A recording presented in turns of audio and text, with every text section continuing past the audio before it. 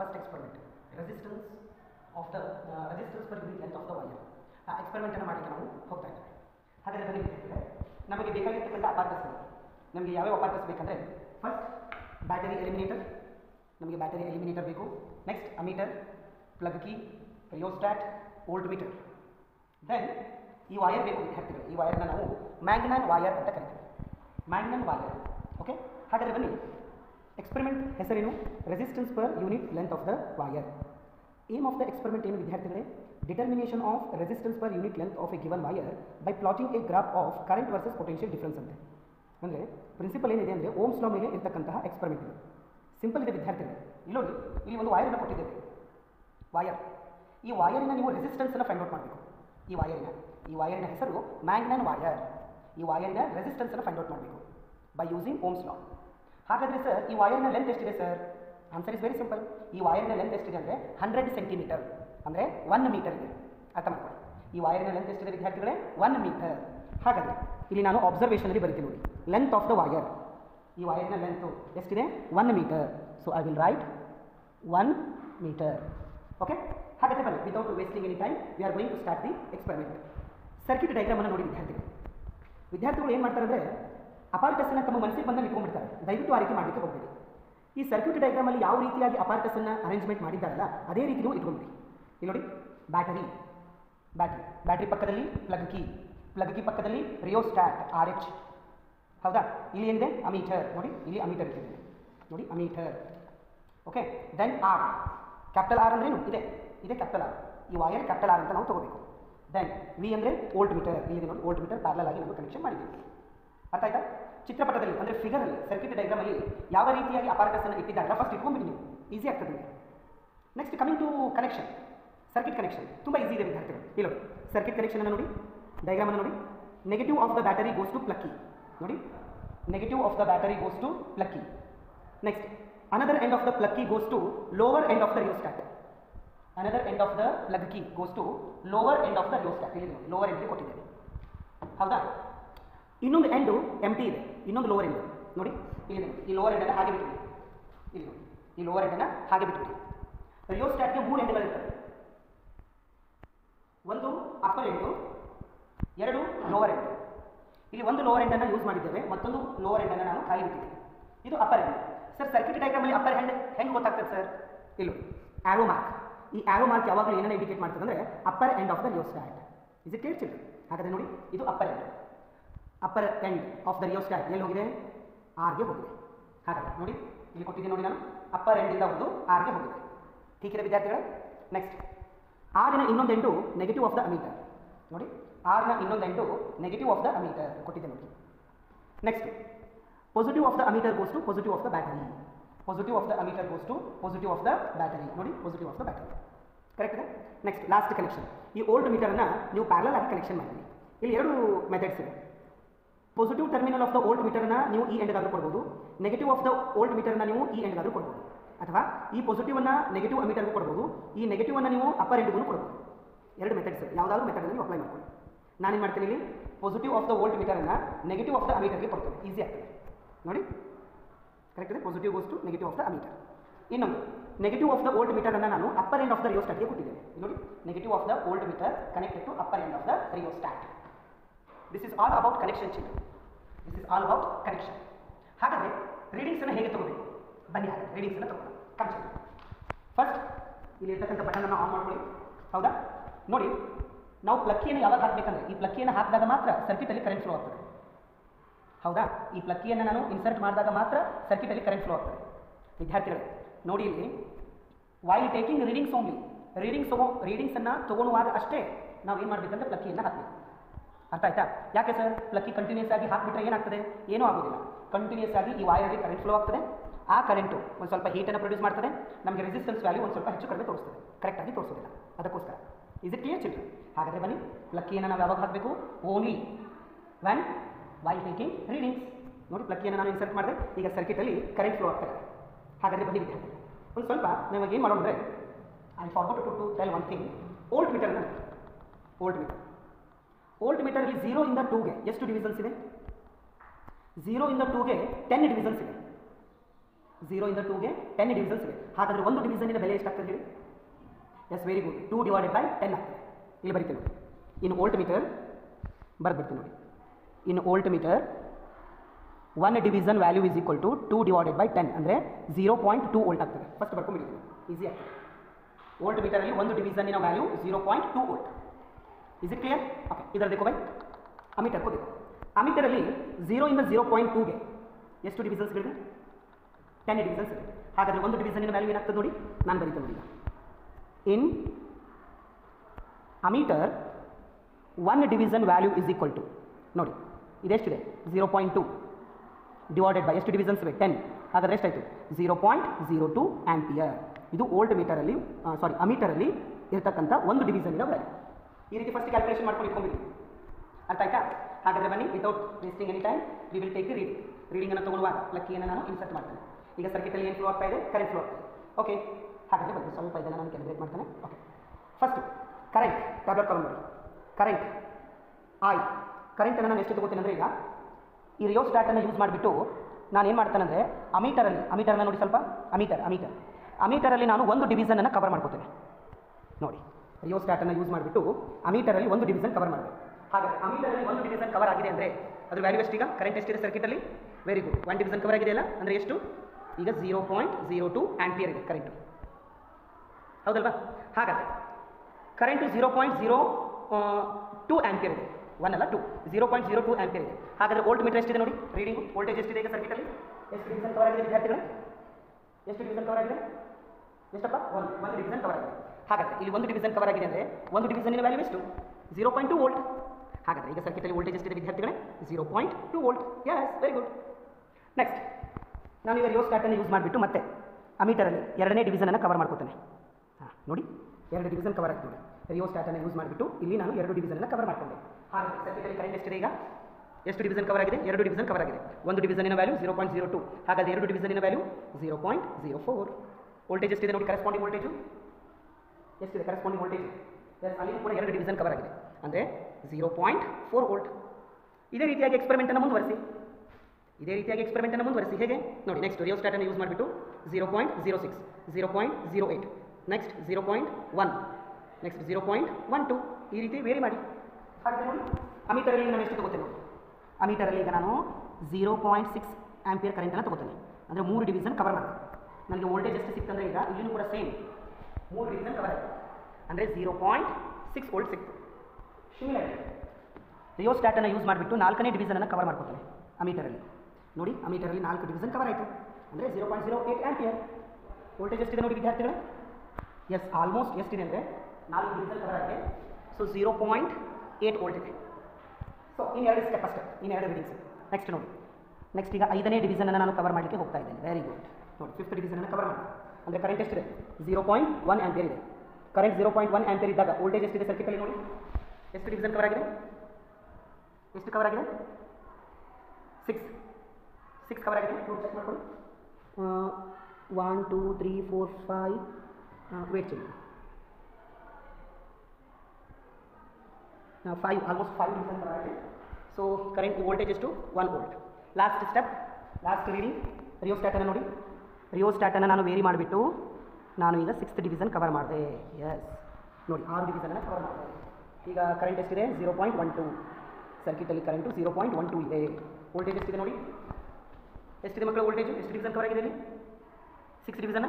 ಹಾಗಾದರೆ 6 division cover ಆಗಿದೆ ಅಂದರೆ ಒಂದು ಡಿವಿಷನಿನ ಬೆಲೆ 0.2. ಹಾಗಾದರೆ 6 ಡಿವಿಷನ್ ಕವರ್ ಆಯಿತು.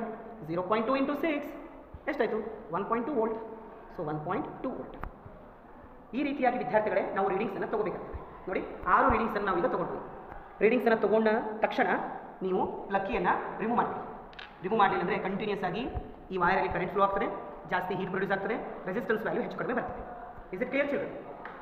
ನೆಕ್ಸ್ಟ್ ಕ್ಯಾಲ್ಕುಲೇಷನನ್ನು ಡಿಸ್ಕಸ್ ಮಾಡೋಣ. ಓಕೆ, ಸೊ ರೀಡಿಂಗ್ಸನ್ನು ನೋಡಿ. ರೀಡಿಂಗ್ಸ್ ಯಾವ ರೀತಿ ಬಂದಿವೆ ನೋಡಿ. 0.02 ಕರೆಂಟ್ ಇದ್ದಾಗ ವೋಲ್ಟೇಜು 0.2 ವೋಲ್ಟ್, ಕರೆಂಟ್ 0.04 ಇದ್ದಾಗ ವೋಲ್ಟೇಜ್ 0.4. ಅಂದರೆ I directly proportional to V. ಯಾವ ರೀತಿಯಾಗಿ ಸರ್ಕ್ಯೂಟಲ್ಲಿ ಕರೆಂಟ್ ಇನ್ಕ್ರೀಸ್ ಆಗ್ತದಲ್ಲ, ಅದರ ಜೊತೆಗೆ ವೋಲ್ಟೇಜು ಕೂಡ ಇನ್ಕ್ರೀಸ್ ಆಗ್ತಿದೆ ಅಂತ ಹೇಳ್ಬೋದು. ಹೌದಲ್ವಾ ವಿದ್ಯಾರ್ಥಿಗಳೇ? ಹಾಗಾದರೆ ಕ್ಯಾಲ್ಕುಲೇಷನನ್ನು ಮಾಡೋಣ. ಕ್ಯಾಲ್ಕುಲೇಷನ್ ಏನಿದೆ ನೋಡಿ. Calculation resistance of the wire R is equal to 1/m ಅಂತೆ. 1/m ಅಂತೆ. ಎಮ್ ಅಂದ್ರೇನು? Slope. Slope of the graph of current versus potential difference. ಅಂದರೆ ನಾನು ಏನು ಮಾಡಬೇಕೀಗ? ಸ್ಲೋಪನ್ನು ಕಂಡುಹಿಡಿಬೇಕು. ಹಾಗಾದರೆ ಬನ್ನಿ ಸ್ಲೋಪನ್ನು ಕಂಡುಹಿಡಿಯೋಣ. ಓಕೆ, ನಾನು ಸ್ಲೋಪನ್ನು ಯಾವ ರೀತಿ ಕ್ಯಾಲ್ಕುಲೇಷನ್ ಮಾಡ್ತೇನೆ ನೋಡಿ. ಒಂದು ಸ್ವಲ್ಪ ಲಕ್ಷ್ಯ ಕೊಟ್ಟು ಕೇಳಬೇಕು ವಿದ್ಯಾರ್ಥಿಗಳು, ಆಯಿತಾ? ಓಕೆ, ನೋಡಿಲಿ. First I am going to draw y axis. y axis ಅನ್ನು ಡ್ರಾ ಮಾಡಿದೆ. Next I will take x axis. Very good, I will take x axis. ये मेरा y axis है, ये मेरा x axis है. This is what? Origin O. ಹೌದಾ? ಇಲ್ಲಿ ನೋಡಿ, ಎಲಾಂಗ್ y axis ಅವ್ರು ಏನು ತೊಗೊಂಡಿದ್ದಾರೆ? Current ತೊಗೊಂಡಿದ್ದಾರೆ. Along x axis voltage ತೊಗೊಂಡಿದ್ದಾರೆ. So ನಾನು ಕರೆಂಟನ್ನು ತಗೋತೇನೆ. Current along y axis, voltage along x axis. ವೋಲ್ಟಲ್ಲಿ ಇದೆ. ಹಾಗಾದರೆ ಕರೆಂಟ್ ಯಾವ ರೀತಿ ಇದೆ ನೋಡಿ. 0.02, 0.04, 0.06, 0.08 ಇದೆ. ಸೊ ನಾನು ಈ ರೀತಿ ತಗೋತೇನೆ. 0.02, 0.04, 0.06, 0.08, 0.1, 0.12, 0.14, 0.16. ಅರ್ಥ ಆಯ್ತಾ? ವೋಲ್ಟೇಜ್ ಯಾವ ರೀತಿ ಇದೆ? 0.2, 0.4, 0.6, 0.8, 1 ಆ್ಯಂಡ್ 1.2. ಸೊ ಇದು 0, 0.2, 0.4, 0.6, 0.8, 1, 1.2, 1.4. ಕ್ಲಿಯರ್ ಇದೆ? ಫಸ್ಟ್ ಸ್ಕೇಲನ್ನು ಬರೆದ್ಬಿಡಿ ವಿದ್ಯಾರ್ಥಿಗಳೇ. ಸ್ಕೇಲ್ ತುಂಬ ಇಂಪಾರ್ಟೆಂಟು. ಸ್ಕೇಲನ್ನು ಬರೆದ್ಬಿಡಿ. ಸ್ಕೇಲ್ ಯಾವ ರೀತಿ ಬರಿಬೇಕು ಸರ್? ನಾನು ಹೇಳ್ಕೊಡ್ತೇನೆ ನೋಡಿ. ಅಲಾಂಗ್ ಎಕ್ಸ್ ಆಕ್ಸಸ್ ನೋಡಿ. ಅಲಾಂಗ್ ಎಕ್ಸ್ ಆಕ್ಸಸ್ ನೀವೇನು ಮಾಡಿದ್ದೀರಿ? ಅಲಾಂಗ್ ಎಕ್ಸ್ ಆಕ್ಸಸ್ ಇಲ್ಲಿಂದ ಇಲ್ಲಿವರೆಗೂ 1 ಸೆಂಟಿಮೀಟರ್ ಇರ್ತದೆ. ಇಲ್ಲಿಂದ ಇಲ್ಲಿವರೆಗೂ 1 ಸೆಂಟಿಮೀಟರ್ ಇರ್ತದೆ. ಎಕ್ಸ್ ಆಕ್ಸಸ್ಸಲ್ಲಿ ನಾವು ಏನು ಮಾಡಿದ್ದೀವಿ? 1 centimetre is equal to 1 centimetre is equal to ಎಷ್ಟು? 0.2 volt. 0.2 volt. along y axis, along y axis ಏನಾಗ್ತದೆ ನೋಡಿ. ಇಲ್ಲಿಂದ ಇಲ್ಲಿ 1 ಸೆಂಟಿಮೀಟರ್ ಇದೆ. So 1 centimetre is equal to current ಎಷ್ಟಿದೆ? 1 ಸೆಂಟಿಮೀಟರ್ ಕರೆಂಟ್ ಅಂದರೆ ಎಷ್ಟು? ಇಲ್ಲಿಂದ ಇಲ್ಲಿಗೆ ಎಷ್ಟಿದೆ? 0.02 ಆಂಪಿಯರ್. ಕರೆಕ್ಟ್ ಇದೆ ಅಲ್ವಾ? ಈ ರೀತಿಯಾಗಿ ಸ್ಕೇಲನ್ನು ನಾವು ಬರೀಬೇಕು. ನೆಕ್ಸ್ಟ್ ನೋಡಿ, ಕರೆಂಟ್ 0.02, ವೋಲ್ಟೇಜ್ 0.2 ಇದೆ. So current 0.02, voltage 0.2. First point ಇಲ್ಲಿ ಸಿಕ್ತು. Next 0.04, 0.4. Current 0.04, voltage 0.4. Second point 0.06, 0.6, 0.06, 0.6. Similarly next ನೋಡಿ ನೋಡಿ 0.1 ಇದ್ದಾಗ 1 ಇದೆ. 0.1 ಇದ್ದಾಗ 1 ಇದೆ. ಹೌದಲ್ಲ? ಸೊ ಎಲ್ಲ ಪಾಯಿಂಟ್ಸ್ಗಳನ್ನು ನಾನು ಏನು ಮಾಡಿದೆ? ರೀಪ್ರೆಸೆಂಟೇಷನ್ ಮಾಡಿದೆ. So let us draw one straight line. S, very good. ಒಂದು ಲೈನನ್ನು ನಾನು ಡ್ರಾ ಮಾಡಿದೆ. ಎಸ್, ನೋಡಿ ಲೈನನ್ನು ಡ್ರಾ ಮಾಡಿದೆ. ಕರೆಕ್ಟ್ ಇದೆ ಅಲ್ವಾ? ನೋಡಿ, ನೇಚರ್ ಆಫ್ ಗ್ರಾಫ್ ನನ್ನ ಗ್ರಾಫ್. ಹೌದಾ? Next A B C find out ಮಾಡೋಣ. ಹಾಗಾದರೆ ಈ ಪಾಯಿಂಟನ್ನು ನೀವು ಎ ಅಂತ ತಗೊಳ್ಳಿ. ಈ ಪಾಯಿಂಟನ್ನು ಎ ಅಂತ ತಗೊಂಡ್ರ, ಈ ಪಾಯಿಂಟನ್ನು ನೀವು ಸಿ ಅಂತ ತಗೊಳ್ಳಿ. ಹಾಗಾದರೆ ಜಾಯಿನ್ ಮಾಡೋಣ. ಈ ರೀತಿ ಒಂದು ಲೈನನ್ನು ಡ್ರಾ ಮಾಡಿದೆ. ಈ ರೀತಿ ನಾನು ಲೈನನ್ನು ಡ್ರಾ ಮಾಡಿದೆ. ಈ ಪಾಯಿಂಟಿಗೆ ನಾನು ಬಿ ಅಂತ ಕರಿತೇನೆ. A B C. ಕರೆಕ್ಟ್ ಇದೆ? ಇಲ್ಲಿ ಕೊಟ್ಟಿದ್ದಾರೆ ನೋಡಿ. ಆ್ಯಕ್ಚುಲಿ ಸ್ಲೋಪನ್ನು ಫಸ್ಟು ಫೈಂಡ್ ಔಟ್ ಮಾಡ್ತಾರೆ. ಸ್ಲೋಪ್ ಅಂದರೆ ಏನು? ಎ ಬಿ ಬೈ BC ಇದೆ ಸ್ಲೋಪ್ m ಅಂತ ತಗೋತೇವೆ. m is what? Slope. Slope ಅಂದ್ರೆ ಏನು? AB by BC. ಹಾಗಾದರೆ ಸ್ಲೋಪ್ ಯಾವ ರೀತಿ ಕ್ಯಾಲ್ಕುಲೇಷನ್ ಮಾಡ್ತೇವೆ ನೋಡಿ. ಈ A ಪಾಯಿಂಟ್ ಎಷ್ಟಕ್ಕಿದೆ ನೋಡಿ? ಎಸ್ 0.1 ಮೈನಸ್ ಬಿ ಪಾಯಿಂಟ್ ಎಷ್ಟಕ್ಕಿದೆ ನೋಡಿ? ವೆರಿ ಗುಡ್ 0.06 ಡಿವೈಡೆಡ್ ಬೈ ಅಂದರೆ A minus B. Next BC B ಎಷ್ಟಕ್ಕಿದೆ? 1 ಇದೆ ಮೈನಸ್ ಸಿ ಎಷ್ಟಕ್ಕಿದೆ? 0.6 ಇದೆ 0.6. ಹಾಗಾದರೆ ಇದನ್ನು ಕ್ಯಾಲ್ಕುಲೇಷನ್ ಮಾಡಿ ವಿದ್ಯಾರ್ಥಿಗಳೇ ಎಷ್ಟು ಬರ್ತದೆ ನೋಡಿ? 0.1 ಮೈನಸ್ 0.06 ಎಷ್ಟು ಬರ್ತದೆ ನೋಡಿ? 0.1 ಮೈನಸ್ 0.06 ಎಷ್ಟು ಬಂತು? 0.04 ಡಿವೈಡೆಡ್ ಬೈ 1 ಮೈನಸ್ 0.6 0.4 ಬಂತು. ಹಾಗಾದರೆ ಫೈನಲ್ ಆನ್ಸರ್ ಏನಾಗ್ತದೆ ನೋಡಿ? 0.04 ಡಿವೈಡೆಡ್ ಬೈ 0.4 कितना होता है? 0.1 ಬಂತು. ಅಂದರೆ m ವ್ಯಾಲ್ಯೂ ಎಷ್ಟಾಯಿತು? ಸ್ಲೋಪ್ ಎಷ್ಟಾಯಿತು? m is equal to slope ಎಷ್ಟು ಬಂತು? 0.1 ಬಂತು. ಹೌದಲ್ಲ? ಇಲ್ಲಿ ನೋಡಿ m ವ್ಯಾಲ್ಯೂ ಎಷ್ಟಿದೆ?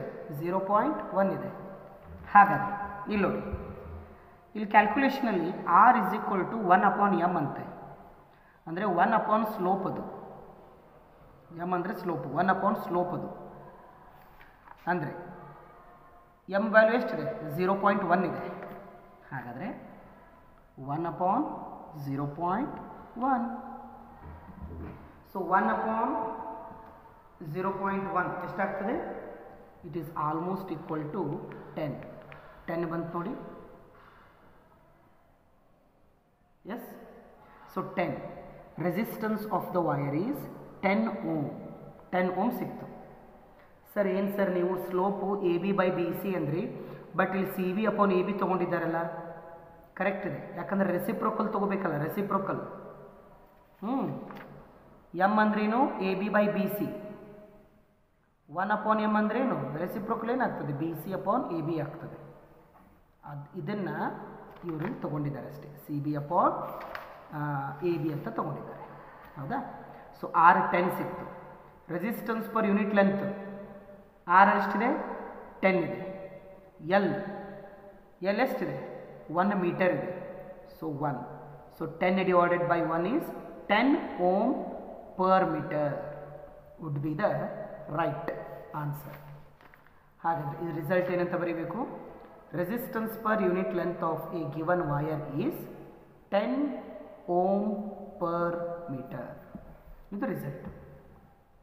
Is it clear, children? Okay. Thank you so much.